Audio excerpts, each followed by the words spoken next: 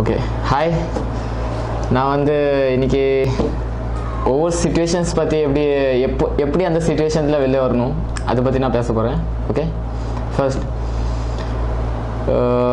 இப்போ ஒவ்வொரு சிச்சுவேஷன்ஸில் சின்ன சின்ன விஷயத்துக்குலாம் ஓவராக எமோஷ்னல் ஆகக்கூடாது. ஃபார் எக்ஸாம்பிள் வந்து இப்போ என் ஏஜ் பற்றி நான் பேசிக்கிட்டு இருக்கேன், என் ஏஜ் லிமிட் பசங்களை பற்றி. Okay right. இப்போ என் கம்பெனியில் ஒரு பையன் தான் லவ் பண்ணிகிட்டு இருக்கான் பொண்ணு. ஓகே, ஸோ யாருக்கும் தெரியாது ஜாஸ்தி இவங்க லவ் பண்ணிட்டு இருக்காங்க, பார்க்கறதுக்கு தெரியாது. அப்படி அண்ணன் தங்கச்சி மாதிரி பழகுவாங்க. ஸோ ஒரு நாள் அவங்க வீட்டில் கல்யாணம் ஃபிக்ஸ் பண்ணுறாங்க. பொண்ணு வீட்டில் தம்பி ரொம்ப கோவம் வந்துட்டு இந்த பொண்ணை தூக்கணும், அது பண்ணணும், இப்படி பண்ணணும், அது பண்ணணும், சிச்சுவேஷன்ஸ் போயிட்டு இருந்துச்சு. என்கிட்ட வந்து சொல்கிறான், ப்ரோ எனக்கு ஒரு ஹெல்ப் பண்ணு, நீ எனக்கு இப்படி ப்ராப்ளம் வருது, என்ன பண்ணலாம். நான்ட்ட ஒரே ஒரு விஷயம் தான் சொன்னேன், எது நடந்தாலும் அமைதியாக வேலை செய், எது சரின்னு படுதோ அது மட்டும் செய். ஓகே, ஃபர்ஸ்ட் இது. செகண்ட், சரியான விஷயத்த தப்பாக காட்டக்கூடாது. இப்போ சரியான விஷயத்த தப்பாக காட்டக்கூடாதுன்னா, இப்போ அவனுக்கு கோவம் வருது, அங்கே போய் இது பண்ணும் அது பண்ணும், அவனை தூக்கணும் இவனை தூக்கணும், சண்டை போட்டதுக்கு ரெடியாக இருக்கான், ஆளுக்காக கூப்பிட்றான் அப்படின்னு. பட் அது செஞ்சால் சரியாக அவனுக்கு வருமா? தப்பாக போகும், சரியாக வராது. தேர்டு வந்து எதுனாலும் பேசுறதுக்கு துணிச்சலாக இருக்கணும். இப்போ எதுனாலும் பேசுறதுக்கு துணிச்சலாக இருக்கணும்னா, இப்போ அவன் விஷயத்த ஃபார் எக்ஸாம்பிளாக நான் சொல்கிறேனே,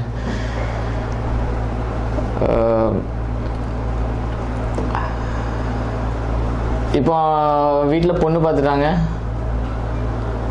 சண்டை போட்டதுக்கு பதிலாக அவன் ஏன் இப்படி பண்ணக்கூடாது? டைரெக்டாக அவங்க வீட்டில் போய் என் பேரண்ட்ஸ் கூட கன்சல்ட் பண்ணக்கூடாது.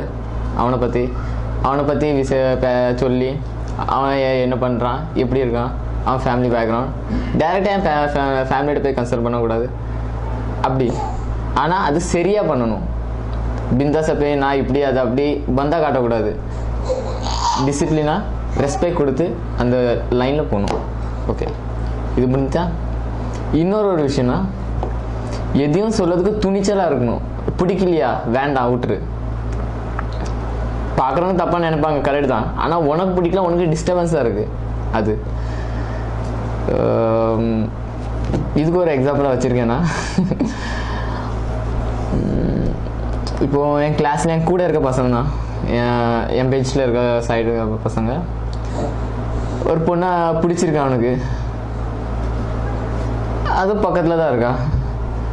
ஒவ்வொரு டைம் என்கிட்ட சொல்லுவான், ப்ரோ பார்க்கல ப்ரோ அது பேசுகிறாரா ப்ரோ அதை பண்ணுறாரா ப்ரோ அங்கே எங்கே இருக்கா ப்ரோ அப்படி. ஸோ ஃப்ரெண்ட் ஆகிட்டாங்க, எப்படியோ 2 பேரும் ஃப்ரெண்ட் ஆகிட்டாங்க.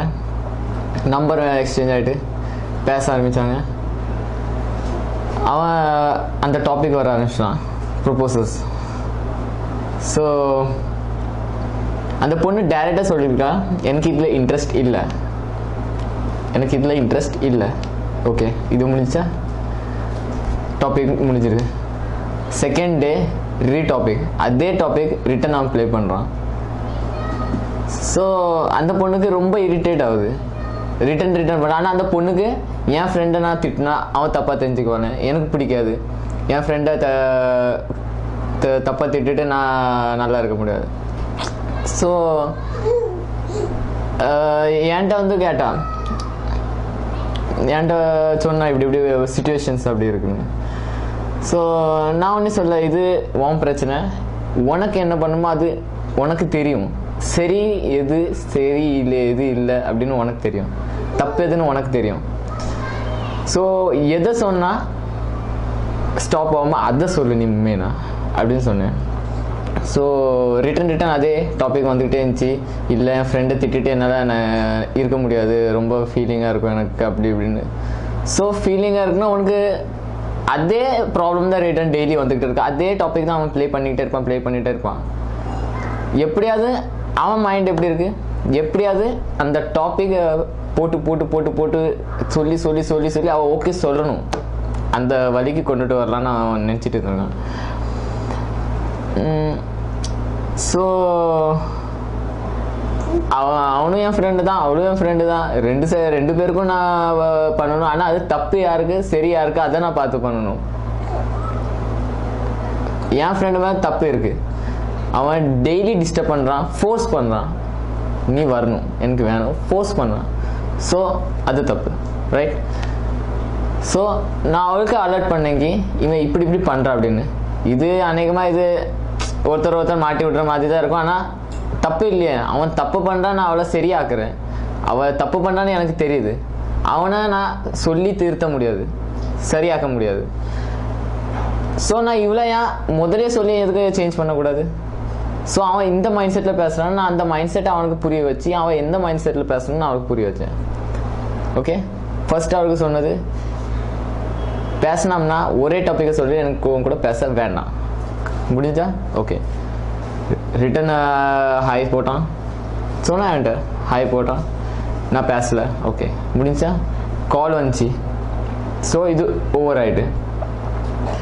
ஸோ கால் வந்தோடனே பிளாக் பண்ணிட்டான், வாட்ஸ்அப்பில் பிளாக் பண்ணிட்டான், கால் லாகில் பிளாக் பண்ணிட்டான், ஃபேஸ்புக்கில் பிளாக் பண்ணிட்டான். ஸோ சாப்டர்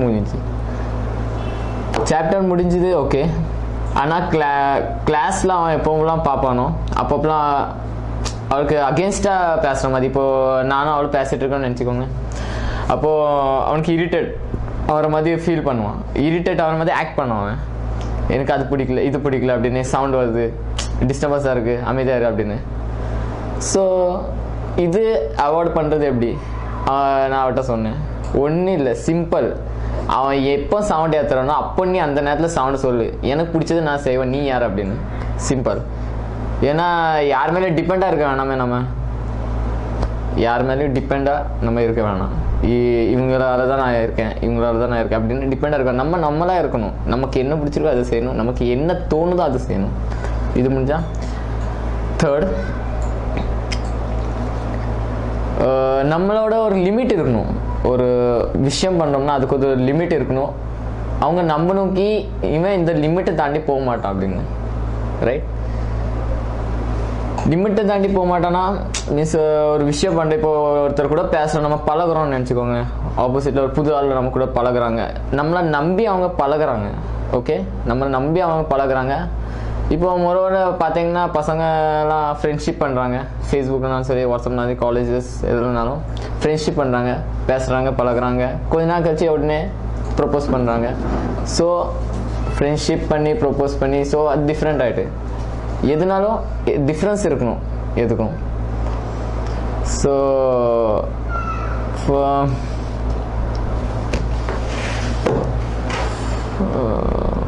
ஃபார் எக்ஸாம்பிள் இப்போ என் கிளாஸில் நினச்சிக்கோங்க, என்னை பற்றி நான் எக்ஸாம்பிள் சொல்கிறேன். எங்கள் கிளாஸில் நடந்தது,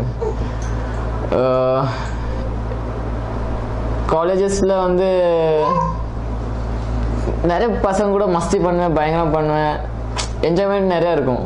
டீச்சர் வந்தோடனே அமைதியாகிடுவேன். எல்லோரும் அதே மஸ்தி பண்ணிக்கிட்டே இருப்பாங்க, கண்டினியூ ஆகிட்டே இருக்க. டீச்சர் வந்ததுக்கப்புறம் நான் அமைதியாக இருப்பேன். ஸோ அவங்க நினச்சிக்கிட்டாங்க டீச்சர் வந்ததுக்கப்புறம் இவனும் பண்ணுவாங்க, நம்ம கூட சேர்த்துக்கலாம் அப்படின்னு என்னையே சொல்லுவாங்க.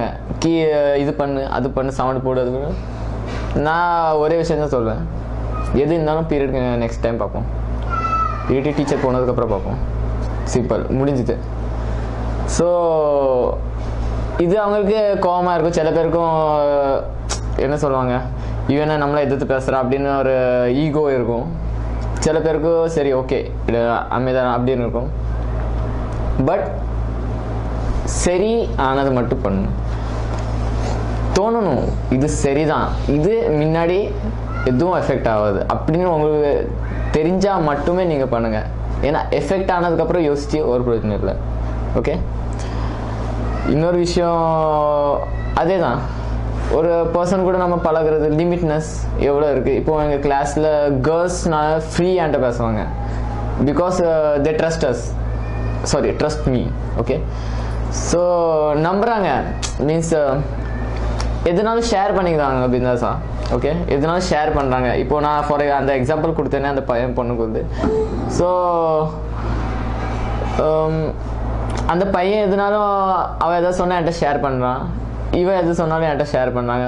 பட் நான் ஒருத்தருக்கு ஒருத்தர் இது சொல்லி விடல, ஷேர் பண்ணாங்க. பட் அதை நான் மாற்றி எப்படி சால்வ் பண்ணது அவங்களுக்கு நான் சொல்லி கொடுத்தேன் தவிர இவன் என்ன சொல்கிறான்னு அவன்கிட்ட சொல்லிக் கொடு, அவன் என்ன சொல்கிறான்னு இவன்கிட்ட சொல்லிக் கொடுக்குறேன். ஸோ இது ஓகே. அதே மாதிரி டீச்சர்ஸ்னாலும் சரி, கிளாஸில் எங்கள் டீச்சர்ஸ் எல்லா பசங்களும் மஸ்தி பண்ணுவாங்க, நானும் மஸ்தி பண்ணுவேன். எல்லாருக்கும் பனிஷ்மெண்ட்ஸ் கொடுக்காங்க, ஆனால் எனக்கு கொடுக்க மாட்டாங்க. ஸோ நான் இது ஒரு டீச்சர்கிட்ட நான் கேட்டேன் டேரெக்டாகவே, மேம் எல்லாருக்கும் ஒரு எடுக்கீங்க மேம், என்னையே தூக்க மாட்டேங்கிறீங்க, எல்லாருக்கும் திட்டுறீங்க, நான் மஸ்தி பண்ண திட்ட மாட்டேங்கிறீங்க, என் கூட சிரிச்சு பேசுகிறீங்க. ஸோ அவங்க ஒரு வேர்டு சொன்னாங்க, இதுதான் உன் லிமிட் என்னன்னு எனக்கு தெரியும், நீ அதை தாண்டி போக மாட்டேன்னு எனக்கு தெரியும், அவ்வளோதான். ஸோ எல்லாருக்கும் நம்மளை பற்றி மற்றவங்க ட்ரஸ்ட் வரணும். மற்றவங்க நம்ம எவ்வளோ நம்புறோம் அதுக்கு டபுள் அவங்க நம்மளை நம்பணும். அப்படி நம்ம பிஹேவ் பண்ணணும், அதை லாஸ்ட் வரைக்கும் காப்பாற்றணும். ஸோ இப்போது இது வந்து லைட்டாக தான் அப்படி இப்போ ஒவ்வொரு சுச்சுவேஷன்ஸை எப்படி நம்ம பண்ணணும், எப்படி இருக்கணும் அப்படிங்கிறது தான் இது டாபிக். இன்னும் கூடிய சீக்கிரம் ஒவ்வொரு டாபிக்ஸ் தான் நான் எடுப்பேன். Okay, thank you.